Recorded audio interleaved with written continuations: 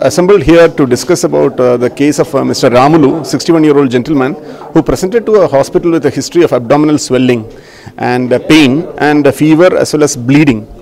He was diagnosed to have a swelling arising from the pancreas from a premier institution in the city in Hyderabad. He went around the city for nearly 10 years with that diagnosis and ultimately landed up in our institution, where we evaluated him with a CT scan, ultrasound, an ERCP, where we made the correct diagnosis that it was not a pancreatic pseudocyst, but it was actually a sort of a tumor which is arising from the upper part of the small intestine. Once we made the diagnosis, we decided to explain to the patient that his earlier diagnosis was not correct and this is probably the correct diagnosis. And after explaining to him about the magnitude of the surgery, ishtu pedda surgery kavala ante cheppin tarvata operation ki తీసుకెళ్ళాను.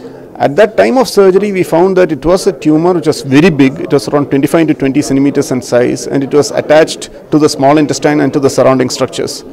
The surgery lasted for at least 5 hours. It involved a certain degree of blood loss also, because the tumor was actually supplied by a lot of blood vessels supplied from blood vessels which are arising from the aorta and the IVC, which are the two main blood vessels in the body. Luckily, and thanks to the care which we had taken, the patient had a very successful outcome. He did not even have a single complication. He didn't even have wound infection, and he was discharged on the 12th day. The patient is now on follow-up and he is doing very well, as you can see, and so we are very happy. After surgery, he stayed in the hospital for around 10 to 12 days, and at the end of it, he was discharged, and now he is not on any medicines. Continental Hospital is a 750-bedded tertiary care facility in Hyderabad, which has started only 3 years back. We celebrated our anniversary only 3 years back, and it has got almost all the facilities which you would expect from an institution of this magnitude. We have got one of the best CT scan facilities. We have got dedicated doctors. We have got facilities for ERCP, endoscopic ultrasound, and we have got some of the best machines for radiotherapy as well, which is probably on par with that which is seen elsewhere in the world.